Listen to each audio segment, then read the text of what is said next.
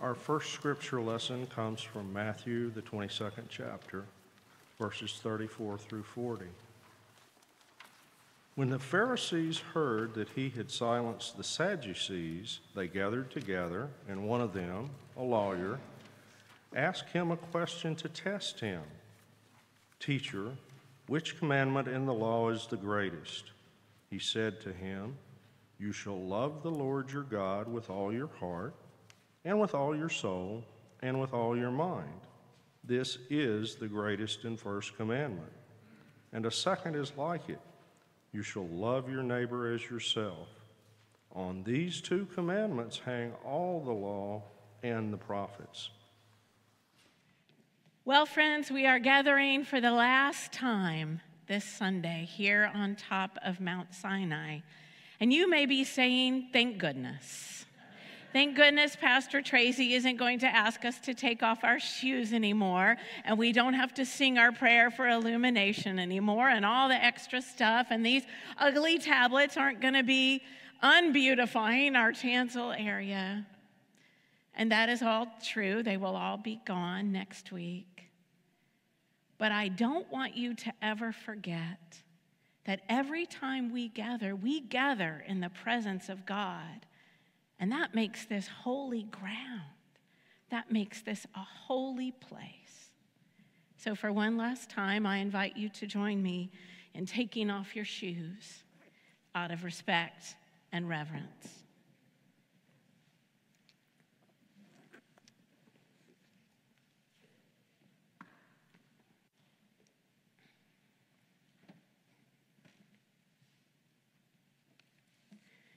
The word of the Lord comes to us again today from Exodus chapter 20, beginning at verse 1. Then God spoke all these words. "I am the Lord your God who brought you out of the land of Egypt, out of the house of slavery. You shall have no other gods before me." This is the word of the Lord. Well, we've made it to God's number one. This is, yes, thank goodness. This is the first command, not just in numerical order, but also in terms of importance. The most important thing is to give God first place in our lives. God's number one is that God be number one. Jesus talked about the first and greatest commandment this way, as we just heard. Love the Lord your God with all your heart, with all your soul, and with all your mind. Seek first the kingdom of God, Jesus said, and everything else will fall into place. So what does it mean to make God a priority in our lives? Well, God must be number one for our thanks and praise. We were made to do this. What is the chief end of humanity? The Westminster Confession asks. Say it if you know it. To glorify God and enjoy him forever. We do so because we recognize all that God has done for us. We woke up this morning. We have enough to eat and a safe place to sleep.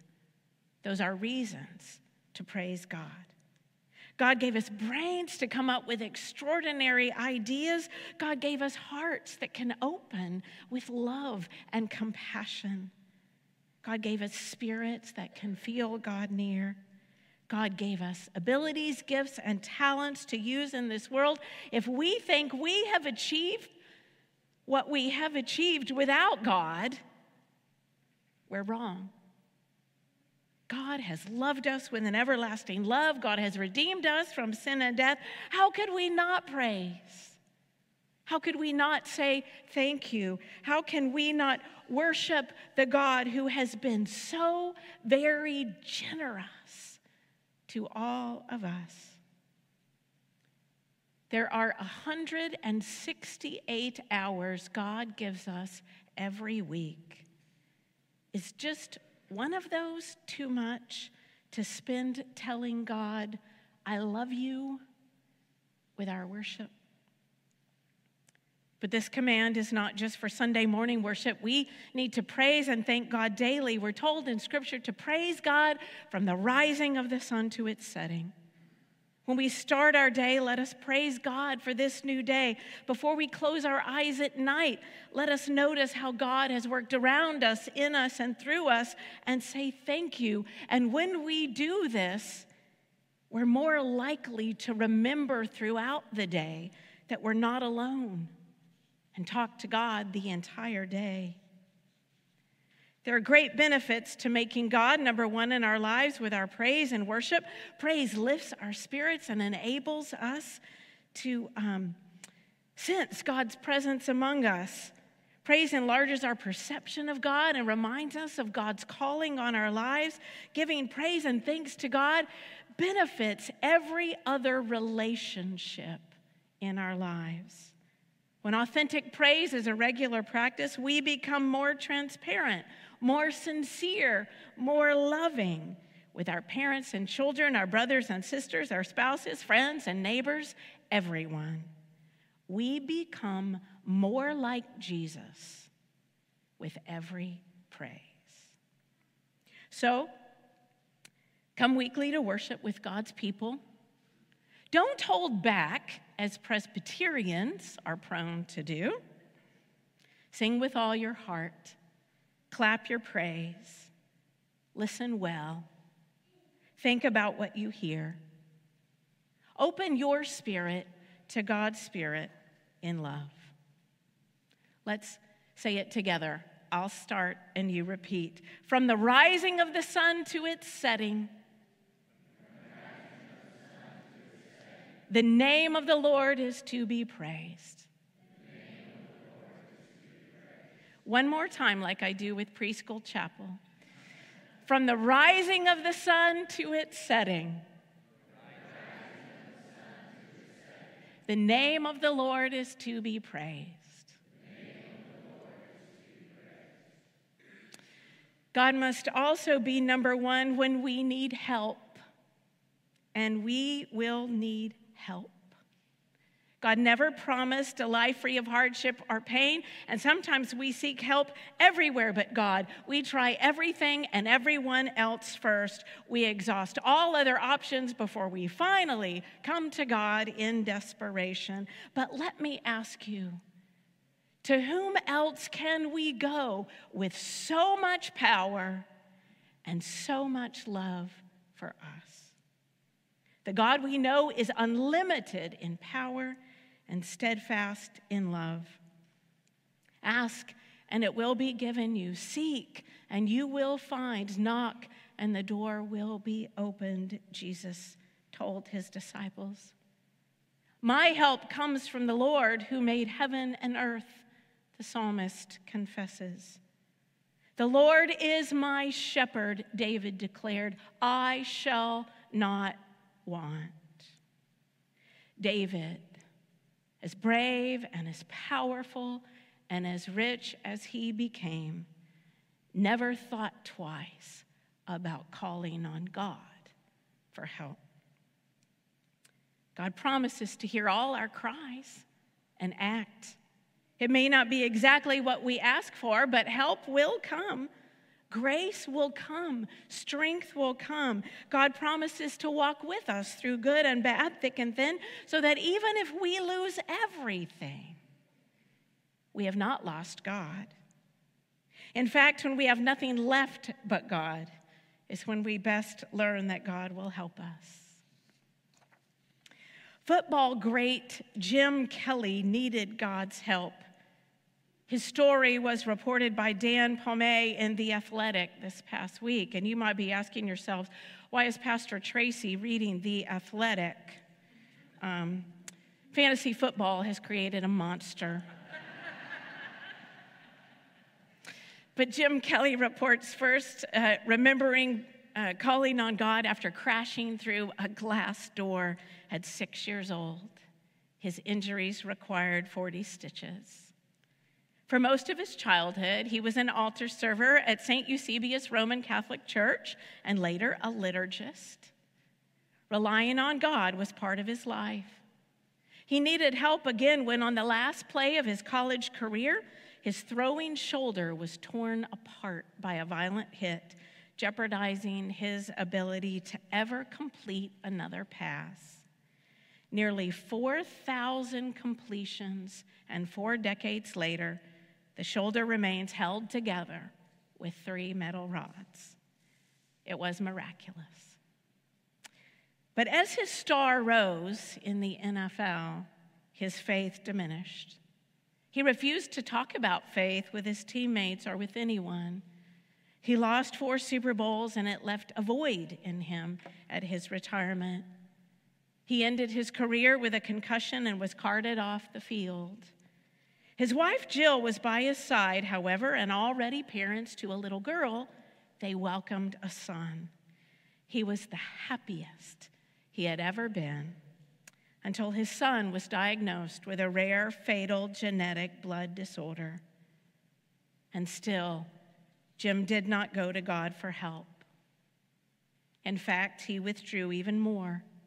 He filled his schedule with appearances to avoid the pain and loss and found himself in a dark place. He cheated on Jill. In 2004, after much fasting and prayer, Jill's mother asked Jim to meet her in a parking lot. There she handed him a letter, and as he read it, he wept. Whatever it said, it drove him to confess to his wife and ask forgiveness of her and God.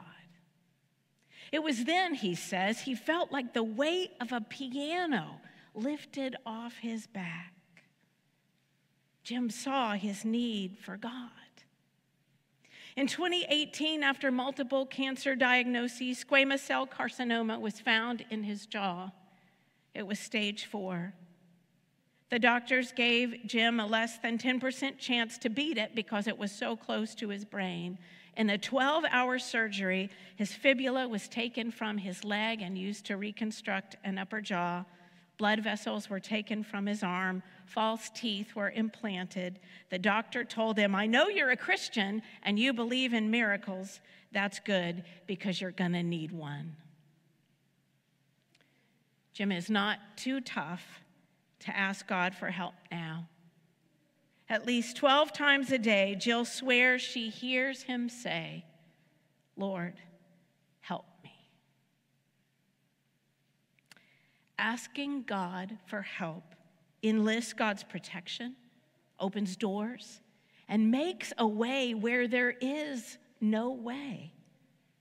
Asking God for help allows us to see solutions we never saw before. Asking God for help gives us a strength we do not possess in ourselves. You heard exaltation. He will raise you up on eagle's wings so that you can soar. Together, us and God, well, we can handle anything. So why not go to God first when we are in need? Again, like Preschool Chapel, the Lord is my shepherd. I shall not want. The Lord is my shepherd. I shall not want.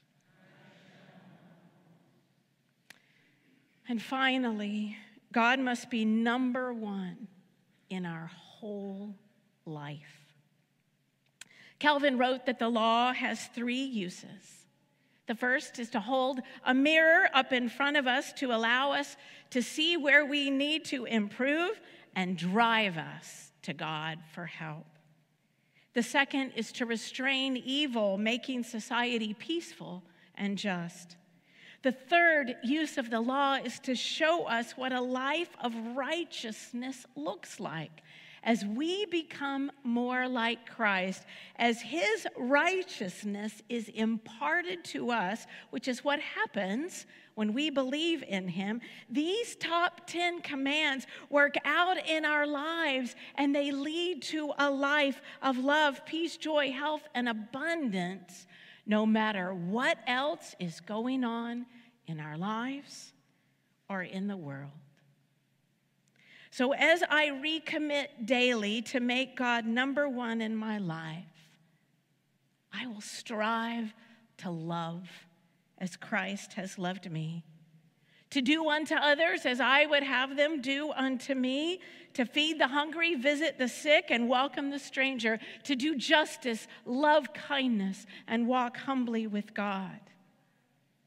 As I recommit daily to make God number one in my life, well, like number 10 told us, as soon as I want what someone else has, I'll say a prayer of thanksgiving to God for the abundance I do have.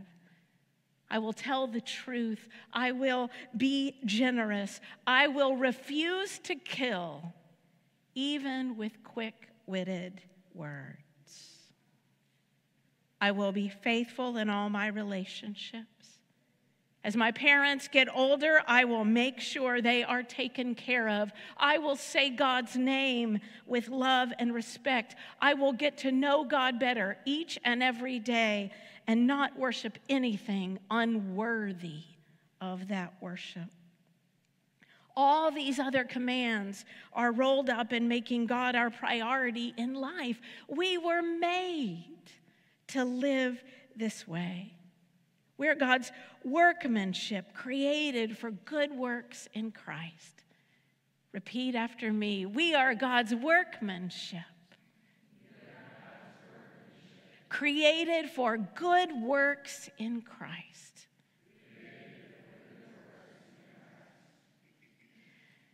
There are so many advantages to life with God as my priority. Worry and anxiety will have to take a back seat. My control freak tendencies will have to take another day off. My security, which often resides in my finances, must give way to the security found only in God. I can enjoy a life of peace, of love, of great blessing to me and to the world if I will only put God first. If we seek God's kingdom first, everything else will fall into place. So, my friends, give your life to God. Make God your priority, the most important relationship in your life. Learn to live God's top 10 commands. Grab God's hand and never let go.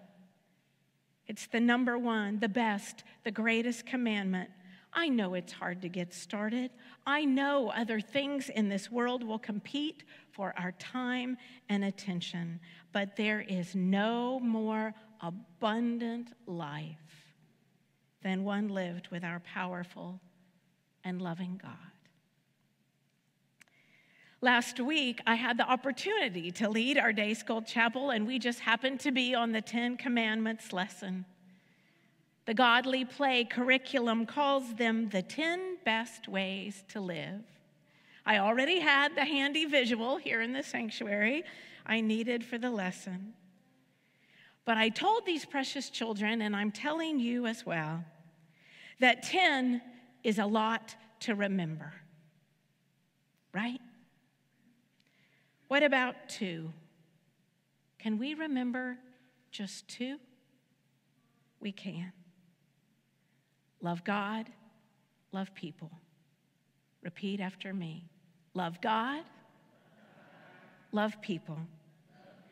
Love God, love people. That's what the last 10 weeks have been about. That's what God's law has been from the beginning. Forget all the legalism some have made these out to be. Love God and love people. Wouldn't you love to see a world in which the 2 billion of us that claim the name of Christ actually lived it?